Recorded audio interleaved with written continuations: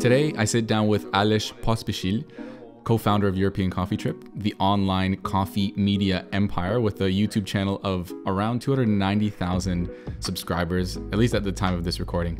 Aleš just happened to be passing through Barcelona on a quick filming trip, so I took advantage of his visit to record this podcast episode with him at my home. Of course, we made some espressos together using the Picopresso from WACACO, which is the main sponsor of this podcast. For a bit more context on WACACO, it is a brand of portable coffee brewers that are completely hand-powered. All you need is hot water and coffee, of course. And I've been using all of their gear, including hand grinders, scales, their espresso makers, pour-over brewers, so it only made sense to share this brewing device with a fellow coffee traveler, even if it was just on my patio. With that, Aleš Pospisil.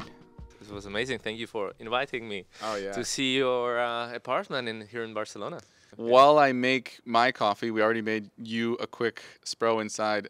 Why don't you tell us why you're here, what brings you to Barcelona on this trip, and yeah, sum it up for us. What are you doing here? Okay, yeah, so we came to film with 3 Marks Coffee Roasters, local coffee roastery, and we came for 3 days. We filmed 2 days ago. We filmed in their roastery, and yesterday we filmed in their coffee shop. And the idea was to show their story, film their story, capture their story. And this project and this video is sponsored by Roxtak, which is the creator of the software that helps with the roasting, but also with the cafe and cafe quality and so on. So we, on their example, we want to also show how they use it and how it helps them to make a better coffee, either roasted coffee for their customers or served or brewed coffee inside of the shop. So that was the reason, and it's always a nice excuse to visit more cafes that we already feature, or even that we don't feature in our apps and guides yet, and meet people we know, from the past. Let's cheers here. Yeah. Thanks cheers. for coming. Right now, we are both sipping on a really nice espresso from Brazil, from De Terra, but roasted here in Barcelona from another roastery. So speaking of, new cafes, new roasteries, I know that you feature them on, you've featured them before on the website and on the app, and if not, probably soon. We do, but I haven't had a chance to visit them yet, or meet the founder. So tell me something about them. What should I know? Yeah, sure. Yeah, I'll give you a quick brief on it. But basically, yeah. So Abyss Coffee Roaster is what we're drinking right now. Per is the founder. He's from Canada, but we met here in Barcelona back in 2016. Actually, shortly after I met you, which I'll explain in just a second. But yeah, we met here. He had wanted to start a coffee roastery, and he finally launched last October. So I've been kind of brewing up a lot of his coffees, bringing it around to different shops around Barcelona too, just to kind of get the word out a little bit. And so yeah, it's nice to be able to brew it up here at home, pretty much just as you would have it in the cafe. Using the Picopresso, as I've mentioned in previous episodes. Of course, WACACO is a sponsor of this podcast, so it's nice to be able to brew that with someone, brew that with you. And thanks for showing me. I mean, I've seen it definitely on your videos, but I haven't had a chance to actually use it and see this in action. So it was very educational for me. Here's the right place to do it. So speaking of your YouTube channel, I did a bit of a deep dive while researching for our quick chat today. I just laughed at your caption back in, must have been around 2015. P.S. Sorry for our English. It will be better next time. We promise.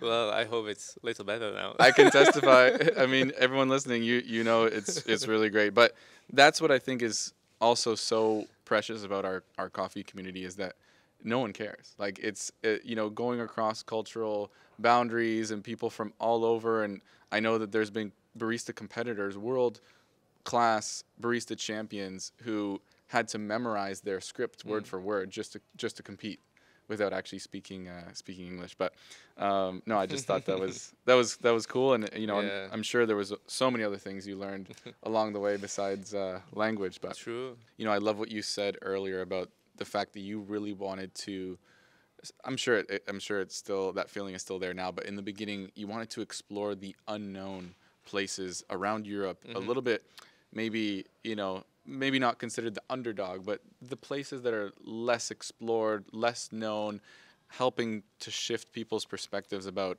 I remember one of your earlier videos was, it might have even been the first video that I mentioned earlier, greetings from Wrocław, right? And it's like, Wrocław, yeah. I've never been there. I'm sure many people have never heard of this city in Poland, but I'm curious if there are any specific memories that were the most impactful or kind of changed your perspective in some way.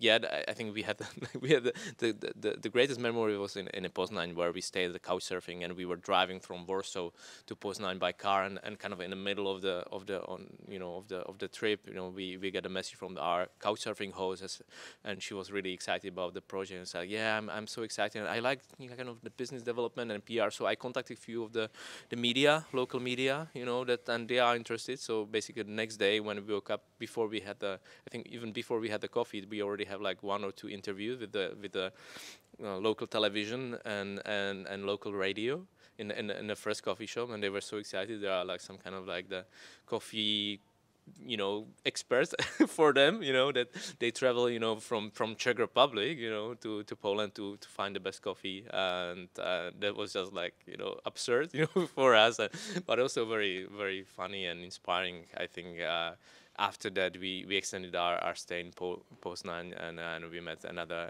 amazing people. We organized some kind of like the coffee documentary screening, so yeah, and that was just kind of like the whole trip was like very, very fun, inspiration, and the feedback and energy we got from the Polish coffee scene was such amazing that we decided to continue.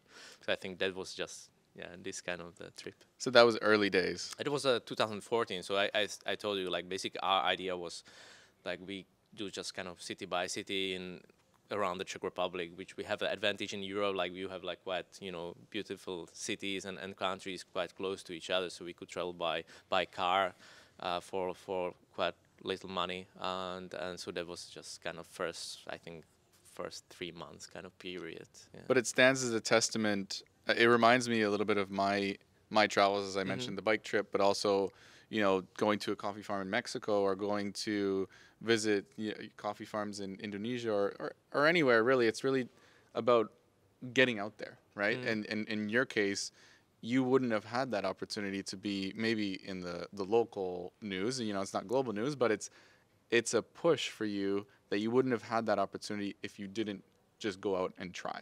Just go out and see what was possible, and not only that, but putting your energy out there, right? Yeah.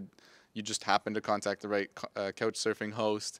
I remember doing that too, like contacting different people on my bike trip across Spain. I didn't know anything. There was nothing online. Yeah. I did a bunch of searches. I couldn't find any coffee roasters on that route, but there were. It's just you had to go and just see it for yourself. Yeah. So I think that's such a great example. You developed an app within the last few years, European Coffee Trip app.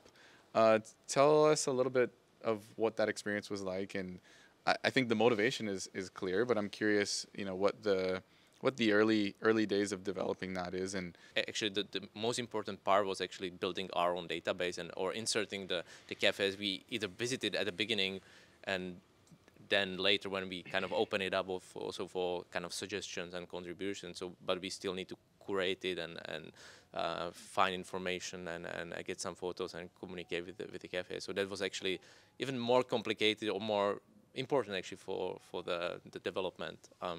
Maybe if you could break it down into like 3 phases of developing the app. I'm sure it's a lot more complicated than that, but 3 main steps that maybe someone else who is curious about developing their own app, either within coffee or within another passion of theirs, maybe you can break it down a little bit. What were some of the steps and also some of the challenges that you had along the way? I'm not sure if the app is like the app is particular thing that is just like the maybe even the interface. But I mean, for us, it was just like I think the beginning of the first phase was like something that is very difficult to scale, which was the traveling and meeting people, which is like difficult to scale, but it's difficult. So not that many people who do it. So that's your advantage. and builds the connection that you need or network that you need for anything, especially if it's in the small niche. So that's I think the important part. Like like I mean I can you it's not that sexy as just kind of like trying to kind of outsource a developer or anything, but I think that's important, and this kind of learning and being in the field helps you to understand a little bit better the scene or the field that you are trying to explore. So I think that was the first part. Then the second part, I guess, or second step was realizing that the scene or the network is growing so fast, so we wouldn't be able to, just two of us, or even if we have more people, like visit all the places ourselves. And so we kind of like turn it into the sort of a database with the website, and we kind of open it for suggestions from our readers, from our audience, so that we become more like the just kind of explorer, or like the kind of just content creators who are there and in the field, rather than kind of curating the platform. And then I guess the next step would be kind of like maybe the scaling it, kind of, or make it easy for people to use it, and solving even more problem, because as the number of cafes is growing, so it's a little bit less about finding, like, especially in bigger cities like Barcelona, it's not about like finding the coffee to drink, but like the coffee or cafe with particular features like that you are looking for. Do they have a filter coffee? Do they serve breakfast? Do they have a Wi-Fi so you can work from there? So that's kind of like, for us, the next step was collecting more data, building more like the tools and platforms that can help us to grow, and eventually also the monetization part of the part. So I think these would be kind of the three steps for us. Can you share a little bit of the monetization strategy? Yeah, sure. Because that's always